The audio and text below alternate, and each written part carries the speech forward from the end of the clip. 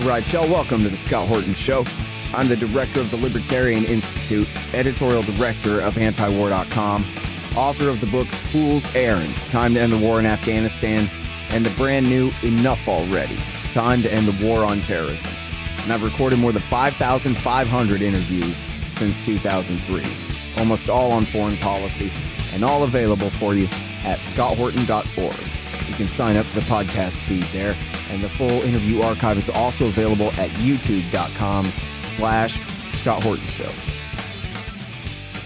Hey guys, on the line, I got Eli Clifton. He's one of the main guys over there at the Quincy Institute.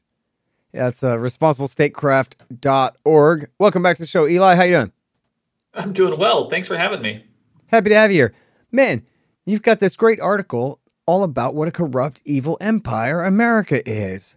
Ukraine war is great for the portfolio as defense stocks enjoy a banner year. So you might even put a correlation and a causation on how poorly other stocks are doing as all our money is confiscated and poured into destruction. But anyway, do tell about the big five, as you call them here.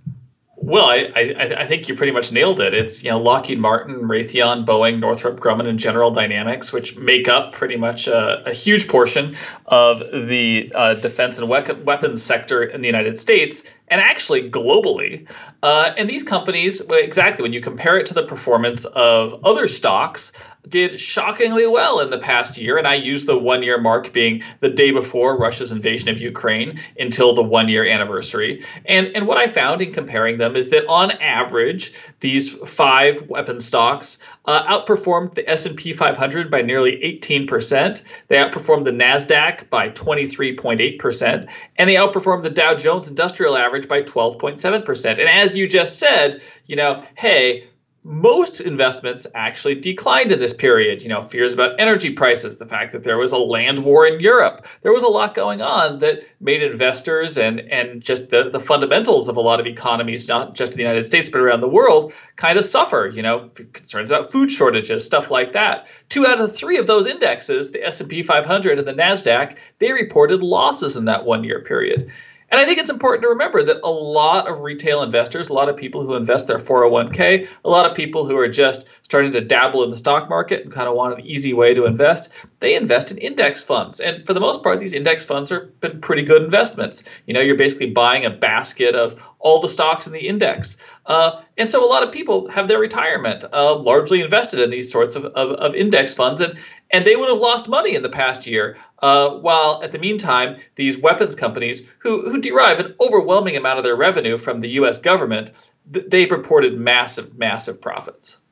Yeah, man, it's just incredible the way, there's got to be some recognition there. Like, yeah, it's blood money, but hey, I got a mortgage or some kind of thing, right? Or is it just, I'll grind their bones to make my bread, and these people just don't care at all what's happening? I mean, for the most part, what I started to listen in to the quarterly earnings calls from these companies, and I think it's really interesting, and I recommend that everybody do so because, generally these companies, they have their outward-facing persona, which is that, hey, they're just responsive to the Department of Defense and to the national security needs of the United States, and that, they're just here to serve, which is, maybe not entirely honest, but it is pretty good spin, and I think it's worked well for them. But, they can't talk like that to their investors because their investors, that's not their investors' top concern. Their investors' top concern is what sort of a return am I going to get on my money? So that's where you start to see some interesting things. Like in January 2022, this was before Russia's invasion of Ukraine, but, there were starting to be murmurs of potential tensions there. Raytheon CEO Greg Hayes, he told his investors that global instability presented a profit opportunity for his weapons firm. He said, quote, "We are seeing, I would say, opportunities for international sales." And he cited, among other global events going on, tensions in Eastern Europe. And he went on to add, all of those things are putting pressure on some of the defense spending over there. So I fully expect we're going to see some benefit from it. Now, flash forward, these companies have actually, with their huge, huge, huge profits, again, if these are companies that are truly looking out for the best interest of the U.S. national security and of the U.S. economy, you would think, well, okay, fine. You know what? They could make a good profit. And given that, in the case of like Lockheed Martin, something like 70% of their revenue comes from, actually 71% comes from U.S. government contracts, you would think that, hey, maybe they would do the right thing and like reinvest it in their own industrial base and into their companies and into their employees and all of those types of things. But that's not really what they did. In the case of Lockheed, they boasted about their stock buybacks, that they spent like $11 billion in 2022 on share repurchases and dividend payments, creating, quote, significant value for our shareholders. Now, that's effectively a partially taxpayer-funded payout to their investors. It's not a reinvestment of that money. It's just going back to their shareholders. So you could argue they're sort of just skimming here, taking money that comes from taxpayers. An overwhelming large part of their business comes from the defense budget. And instead of investing it, as now we have all these concerns about the U.S. defense industrial base. Can we produce enough ammunition? All sorts of questions about our own production capabilities. Well, these companies, their first instinct is to create significant value for our shareholders, as Lockheed CEO Jim Teichlet said. And that meant handing the money basically just back to them instead of reinvesting it.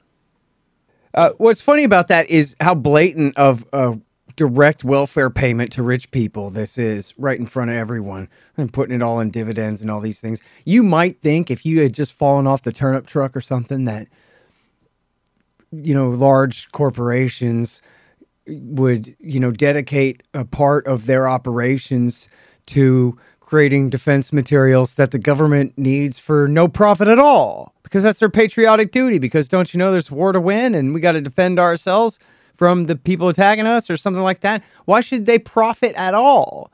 I mean, cost is one thing, but cost plus even 1 cent sure sounds corrupt to me. And if, after all, there's no real need for it, then I guess they won't do it. But if there really is a need for it, then why do they have to make so much money that they can afford to do stock buybacks and dividend checks? This whole thing is just insane. If we're talking about another country, we would be like, man, can you believe how they do it over in that other country? Right? It's insane that they do it this way. We do it this way, generations on end now. And needless to say, this doesn't incentivize efficiencies. That you look at like the defense budget, it's ballooning. We're careening toward $1 trillion a year in the defense budget when you really put it all together. And roughly half of that, when you think the defense budget, you want to think nice things. I think most people want to assume that goes to salaries for our armed forces, maybe the cost of maintaining bases. Things that, you can quibble about the size of our standing army and all of that, but, that's where you kind of are hoping that money would go to. But the truth is that half of it goes to defense contractors. And that's not just like open bid competitive defense contractors who are going to get you the best value at the lowest price. No, this is increasingly a monopolized market by these 5 companies. And, again, you look at Lockheed Martin, 71% of their $67 billion in net sales in 2021 were from the U.S. government. Now, sure, they're a private company in the sense that they get to hand a significant portion of their profits over to their shareholders via dividend payments and share repurchases. Right. But when you look at their source of revenue, that starts to look an awful lot like this is some sort of a public-private partnership or just a nationalized firm. Yeah, fascist combine. And one can argue maybe they should be, in which case they would certainly not be handing that sort of money over to their shareholders. And again, let's look at where your average taxpayer is investing their money, because your average taxpayer, if they're invested in the stock market, has it in index funds. They're not overwhelmingly weighted towards these weapons firms. So they lost money. Their tax dollars that they still had to pay went to these firms, and then these firms turned around and just handed the money back to their own investors. It starts to look like something pretty unpleasant for average retail investors. Yeah, absolutely. And then 70%, hell, the other 30% is the American states' allies in Israel and in Europe. Because remember, Lockheed created the project for NATO expansion, the Committee for NATO expansion, and the Committee for the Liberation of Iraq, and all these things. And so it's their policy that they dictated that says that we got to keep all of these countries armed up with Lockheed products. So that's 100% of the game there is the U.S. empire is their market, period. And I got to tell you, when you listen to these earnings calls, as again, I cannot recommend it highly enough. What there's a number, depending on the circumstances, current events every quarter, they'll kind of talk about different things in terms of the outlook for them and their businesses. But one thing that I see there's actually two things that I see them regularly that investors want to hear about and that the executives want to talk about. And one is going to be, of course, the defense budget, whether or not it will continue to grow, because that's the bottom line for a lot of these companies and their investors. And the other thing is great power competition. And these companies and these executives are really loving to talk about great power competition because, frankly, that's where the money is for them. And persuading not just the United States, but other allied countries, especially in Europe, to invest in these prestige weapon systems like the F-35 or the littoral combat ship, which it turns out the Navy doesn't actually want here because it's not good. Those are the types of things that they really try to justify a lot of their forward-looking product development towards, and it's all about it's not so remunerative when you say, oh, well, the future of armed conflict could be, non-state actors or any of that stuff, because that gets more thorny, that gets more complicated. That doesn't have, the big clashes that you could get with, that would use an F-35, that would use a littoral combat ship. And those are the types of things that these executives clearly want to talk about. They want policymakers to think about, and they want their investors, frankly, to look forward to. Yeah. All right, hey, I want to play this clip. It's just short, 25 seconds. And I'm sorry, they don't say the guy's name, but it's Yahoo Finance interviewing this investor. And this is from a couple of months ago. Let's see. It was from, it's just from January. As far as industrials, my favorite sector remains defense and aerospace. This is the group that carried me to victory in 2022. I am not changing my trajectory with the geopolitical world the way it is. I'm still long Lockheed, General Dynamics, Northrop Grumman, Raytheon, Boeing, which is kind of a new one for me, and CACI International. As long as I have those names, and as long as people want to kill each other on this planet, I think I might be all right.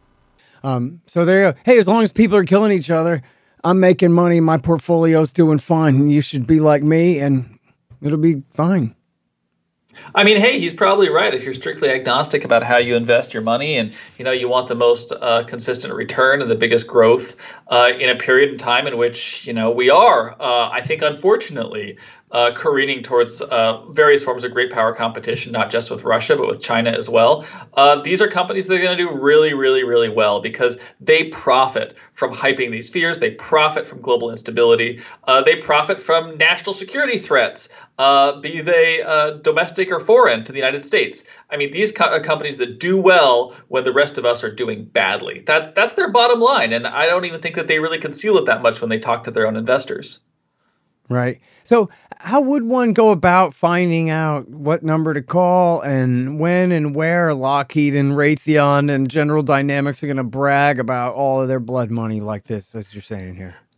It's open to anyone. Anyone can listen in on their earnings calls. They stream it live, and even better, both Yahoo Finance that you just mentioned, which is a great resource, as well as Fool.com. Usually, within in my preferred way to learn about these calls is to do it this way. You go to those sites like the day after the calls are scheduled, and they actually put up for free the transcripts of the calls, so you can read through it at your own leisure and look at these executives talking about how the world being a pretty dangerous and awful place is looking pretty good for their order books. Yeah, man. As Andrew Coburn reported back when the little green men seized the Crimean Peninsula in 2014, he had a friend who was at some brunch or lunch or something in Crystal City with all these war contractors, and they were all thrilled. And, fist bumps and high fives and laughter all around. And I forget the exact quote. It's something about how ecstatic they were. Because, yeah, all that stuff about where we're friends with the Russians, man, it's over now. You get right back to long-range bombers and ships and subs and big ticket items, man. Forget the B-1 and the B-2, and we're going for the B-21 now. We're going to do whatever the hell we feel like. Well, you know what? I think and I'm speculating here, but one thing I've seen in these calls is a degree of enthusiasm for so-called great power competition, and certainly the Russia-Ukraine war, from these companies that I don't recall seeing to quite the same degree during the so-called global war on terror. And it's not that these companies didn't do really well during the 20-year GWOT, but one thing about those wars is that a lot of it was sort of against non-state actors, and there were certainly a lot of war profiteering that went on. But the truth is that kind of small contractors could get in on the grift, and they did in a big way in countries like Afghanistan. It wasn't just the big guys; it was everyone. And that's not to say that isn't going on in Ukraine, but when you start to talk about, are we going to be able to compete with countries like Russia, countries like China? That's where I think the top 5 weapons firms, that's really to them like catnip, because for them, this is where their prestige weapons, this is where submarines, this is where, literal combat ships, this is where F-35s start to be, that's the purpose of these weapons. It's not to be dealing with, somebody fighting from a cave. Not to say they don't use them for that, but it's a little harder to market it for that. Yeah. And, you could hear them on these calls practically salivating at the idea that now we get to talk about competing against, China, who have their own stealth fighter, against Russia, and Russia and China both have hypersonic missiles. And this is those are the areas that are like really high end, really niche, and frankly, like only companies as big as Lockheed, as Raytheon, as Boeing, as Northrop, as General Dynamics can really compete in that space in a meaningful way. Right. So it's like this is right in their sector. Yeah, absolutely. Hey guys, Scott here for Leo Hamill Fine Jewelers out of San Diego at jewelrystoresd.com. They do business nationwide. They sell jewelry and watches, specializing in engagement rings. In case you're in love with somebody. They also specialize in one-of-a-kind vintage and antique jewelry, fully serviced pre-owned fine watches, such as Rolex, Patek, Philippe, Cartier, and any high-end brand. Leo's also services high-end watches faster and cheaper than going to a factory service center. Leo's takes all the stress out of shopping for jewelry and engagement rings, and always at the right price. They deal nationwide over the phone at 619-299-1500. That's Leo Hamill Fine Jewelers out of San Diego. Go to jewelrystoresd.com to check out their fine selection and to find out more. Hey, y'all, you should sign up for my Substack. It's scotthortonshow.substack.com. And if you do that, you'll get the interviews a day before everybody else. But not only that, they'll be free of commercials. How do you like that? Pretty good, huh? scotthortonshow.substack.com. Hey, y'all, libertasbella.com is where you get Scott Horton Show and Libertarian Institute shirts, sweatshirts, mugs, and stickers and things, including the great Top Lobsters designs as well. See, that way it says on your shirt why you're so smart. Libertas Bella, from the same great folks who bring you ammo.com for all your ammunition needs, too. That's libertasbella.com. So, even more money and even less little guys to mess around with. Well, so Michelle Flournoy, who I take it helped coin the phrase full spectrum dominance when she was a lower level flunky at the Pentagon in the 1990s. And, of course, helped push for the massive coin surge in Afghanistan and then helped oversee its failure as Deputy Secretary of Defense for Policy under Obama there. She then could have been Obama's Secretary of Defense, but she wanted to wait for Hillary. And so instead, she had to go and just make millions of dollars at West Exec Advisors, being not a lobbyist, but an advisor on how to get your weapons contracts over there. And she had said recently, talking about China, the idea, someone had brought up the fact that the Chinese have enough of these relatively inexpensive supersonic sea-skimming missiles that we have, some defense against with the Aegis radar and machine guns and what have you, but not really, and not against like full salvos and so forth. And that it's, threatens to make our entire surface fleet obsolete or worse, fish tanks at the bottom of the Pacific. And although full of sailors still. And Flournoy responded that, well, we just need fleets of B-1s then. And we'll just take them out from the air. And we need to be able to, this one, I'm sure. We need to be able to sink the entire Chinese fleet in 72 hours. And we'll do it with B-1s. If they can sink our ships, we'll just hit them from the skies. And then, but not that she has a contract with the B-1 guys or anything, you know. And I hear this, and you know what? Listen, I'm not opposed to the Pentagon having contingency plans for all sorts of stuff. I'm sure they have a contingency plan for, Canada invading the United States. And as well they should. It's their job to have these, these binders, right, that sort of explore various possibilities. And perhaps that should even guide to some degree the acquisition of weapons.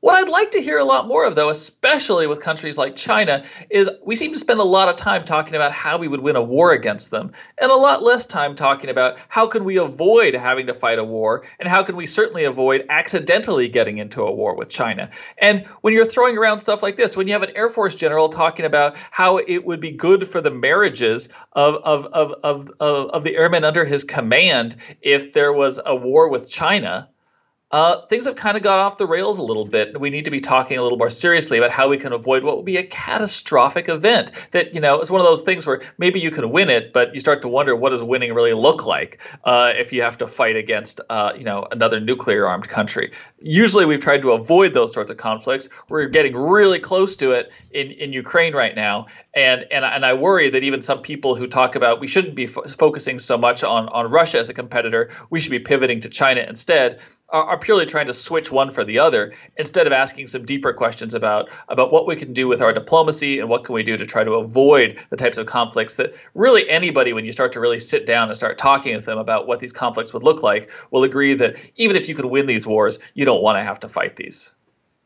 Yeah, I think people are just in denial about the power of the H-bomb or the willingness of nation states to use them if they feel like they have to, which could be some squishy algorithm that you wouldn't agree with, right? You might advise Exactly. Chairman Xi that oh no, you don't need to resort to H-bombs yet, but he might think that he does. That's what you're dealing with. You really don't want to be playing around on the margins of those types of judgment calls. Yeah, seriously. I saw a debate going on the Twitters yesterday where Michael McFaul is saying, you don't know that the Russians will use nuclear weapons to retain control over Crimea. And then Daniel DePetris, who's, he's been pretty lousy lately. But anyway, he was saying, come on, man. Well, what are you talking about? We're talking about raising the risk of nuclear war and to an unacceptable degree over Crimea. And, Max Abrams is a great, I don't know if he's a non-interventionist, but he's a really great academic he's been really great on Syria and on Ukraine and a few other things. And he was saying, look, nobody knows the future 100%. No international relations scholar could tell you or should say that if you do this, this is guaranteed to happen. This is all about risks and trade-offs. And who the hell does Michael McFaul think he's kidding? And we're going to get in a nuclear war over the Crimean Peninsula? We wouldn't deploy our army there, but we're willing to trade Houston for it and lose it anyway? Or what are we even talking about?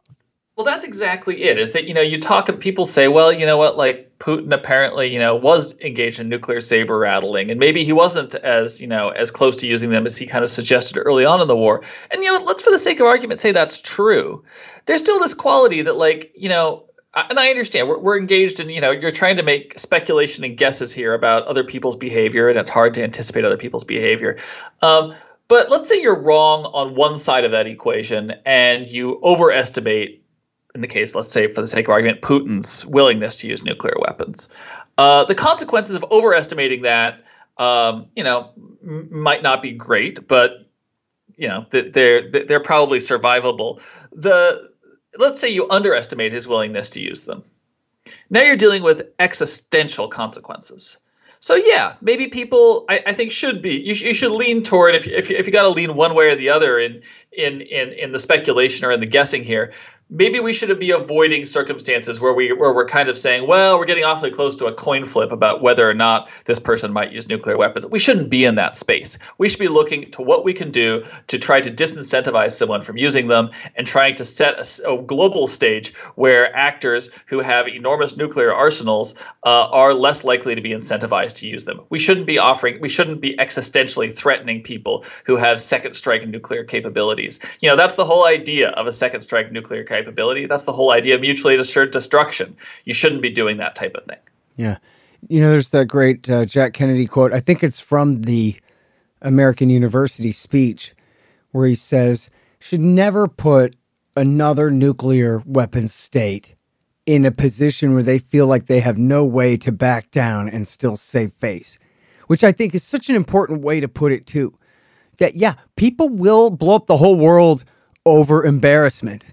Saving face means a lot to a lot of people, and not just the Japanese, but everybody, you know? And you got to, you know, you get into a conflict with a guy like Khrushchev, you demand that he back all the way down in Cuba. You better be willing to give up your nukes in Turkey. Well, at least the Jupiter missiles, if not the plane dropped ones. You know, you got to be willing to make a compromise somewhere. Promise not to invade Cuba again. You know, and you have to wonder, what sort of domestic blowback would John F. Kennedy have gotten if he had done what he did now? You know, if he had said those things now, people would have said he's weak. People would have said, I don't know, he's an isolationist. People would have thrown all sorts of mud at him for essentially acknowledging that, you know what, when you have an adversary who has a massive nuclear arsenal, you need to treat them differently. And there's certain risks you just cannot take if you're being responsible. Yep. And I think some of the lessons of the Cuban Missile Crisis have really been lost over the decades. I think it's really concerning, and I think that, you know, some of the stone cold realism that people had during the Cold War, which led to some bad things, to be clear. But I think there was an awareness around the dangers of nuclear weapons and about avoiding, a clash between great powers in a way that in previous generations wouldn't have been an existential threat, and it became one in the nuclear era. And I see that right now, that there's an effort to downplay those dangers, and I think it's really, really, really scary to watch. Yeah, and you know, you just reminded me of another Kennedy quote, although I can't find it, but I'll find it later, where he said, and it was during the debate in the XCOM over the Cuban Missile Crisis, I think, where he said, look, one nuke, if it went off in, I forgot what he said, Philadelphia or DC or whatever. He picked a city, I think. He said, you know, or maybe it was New York. One nuke goes off, that'll kill 600,000 people. And he said, that's how many we lost in the Civil War.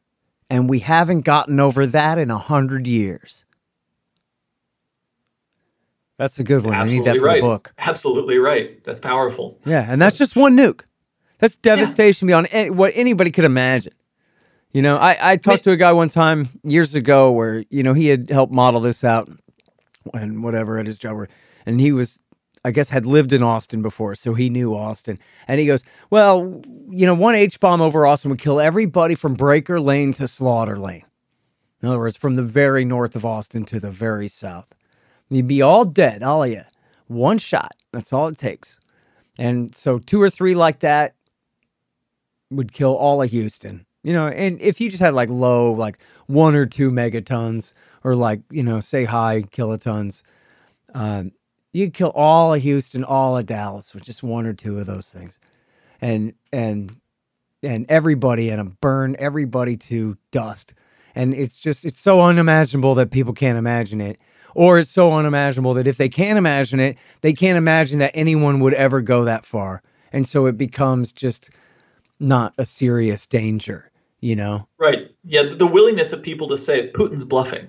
Maybe. He probably is. Actually, he has at certain points in his nuclear bluster. But that doesn't mean that he's going to always be bluffing. And do you really, really want to play chicken with somebody who has the world's largest nuclear arsenal? Now, that doesn't mean I think that we should just roll over to him and whatever it is that he wants necessarily. I think, you know, there's all sorts of nuanced, you know, in-betweens that we can figure out. And it's a good reason to try to engage in vigorous diplomacy, to try to address his security, figure out what are his existential concerns. But the point is, you don't want somebody who has the world's largest nuclear arsenal starting to question, you know, if there's an existential threat to them or not. That's not something you want them to have in their head. Right. Absolutely right. So I found it. That's the total number of casualties in the Civil War. Well, I'll rewind one. The generals assured Kennedy in October the United States enjoyed overwhelming nuclear superiority over its adversary and could easily wipe the Soviet Union off the map. But this did not comfort the president, who asked the obvious question: how many Americans would die if just one Soviet missile landed on U.S. soil? The answer was 600,000. Quote, "That's the total number of casualties in the Civil War," JFK exploded. Quote, "and we haven't got over that in 100 years. And he later acknowledged that the 24 intermediate-range Soviet missiles in Cuba constituted a substantial deterrent to me. Yeah, sounds about right. What an unreasonable and radical position to be deterred by hydrogen fusion bombs, you know? Yeah. I mean, now we would say, that's what appeasement looks like. Yeah, exactly. He's clearly the Manchurian candidate. We need 7 days in May to save us. We'll have John Brennan and James Clapper accuse him of being a Russian agent and fixing the election in 1960 for him. I've seen that movie before, a couple of them. Listen, what time is it? Oh, no, I got to go, but I don't want to because I still wanted to ask you something. But anyway, I'll have to apologize for ranting all over your interview because I wanted to ask you, I will at least mention, I want to ask you about this great article you did with our friend Ben Freeman, too. It's called Pro Bono Ukraine Lobbyists Quietly Profit from Defense Contractor Clients. And this is a really good one. And didn't I highlight in here, you had something I never heard of, which is is it a new law that's going to try to restrict foreign funding of think tanks that's been proposed here? Yeah, there is a new law. It would that's being proposed. It wouldn't. I don't think it would prohibit foreign funding of think tanks, but it would require nonprofits who receive foreign government funding to disclose that fact. Great. Just as a general rule, there's no legal designation for a think tank, something people generally kind of don't know. Right. Most think tanks are 501c3 nonprofits. So this is trying to address it in actually, I think, in a practical manner to say, listen, like, we're not going to get into the games of saying what's a think tank, what isn't. What we're going to have to say is that if they move forward with such legislation, it would be to essentially require nonprofits that take foreign government money to simply disclose it. Full stop. No questions about whether or not they're acting as an agent of a foreign government, which would be under the FARA statute, which would still exist. But this would just be saying, as a blanket rule, if you're receiving that funding, you just got to disclose it. Period. Oh, Eli, that's a Russia-style law. Exactly. I learned that this week, that if anyone copies America's Foreign Agent Registration Act, then it's a Russia-style law. Because America has to be able to intervene in everybody else's country and overthrow their government whenever we want. Yeah. It's a very important priority of ours. Listen, you do such great work, and I'm so grateful that you and Trita and Andrew Basevich and well, first of all, that you three founded this thing and that you brought the heroic and wonderful Kelly Vlahos to be your editor over there, and that you guys are doing such a great job putting out anti-war stuff over there at responsiblestatecraft.org. There's a reason we find something to run from you every single day over at antiwar.com, as I'm sure you've noticed. So I appreciate all your great efforts, as always, Eli. Thank you so much. Hell yeah. Take care, bud. Take it easy. All right, you guys, that's Eli Clifton, and this one is called Pro Bono Ukraine Lobbyists Quietly Profit from Defense Contractor Clients. And before that, Ukraine War is great for the portfolio as defense stocks enjoy a banner year. The Scott Horton Show, Anti-War Radio, can be heard on KPFK 90.7 FM in LA, APSradio.com, antiwar.com, scotthorton.org, and libertarianinstitute.org.